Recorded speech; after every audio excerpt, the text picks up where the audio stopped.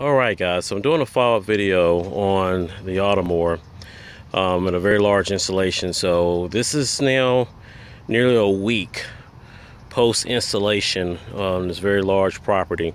So where we had stripes before, you can now see they've begun to disappear. So now you're seeing what the lawn looks like after it's been maintained by the Automower. So now you're getting that uniform coverage. It's beginning to form.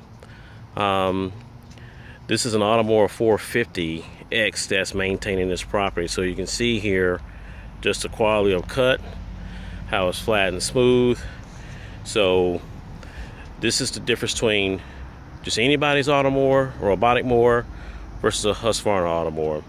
So you see here is how it's handling the slopes, the dips in the property with no problem whatsoever.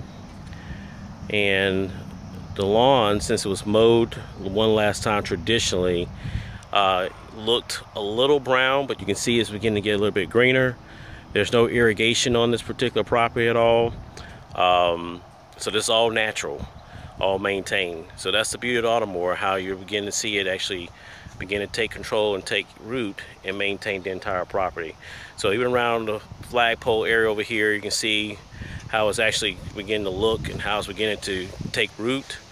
You can see here where we had to cover up some things, add some soil, some topsoil to make it smoother and flatter in some areas around the sidewalks and the walkway here as well. But once that's been completed, all those things are done, you can see here the mower is actually adapting to it, and the grass is also adapting to the mower. So again guys, just want to make sure I did a follow-up so you can see the quality of cut and what it looks like.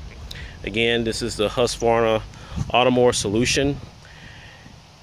You got any further questions, hey, hit me up. You can send me an email at automowerguyusa@gmail.com or just respond to this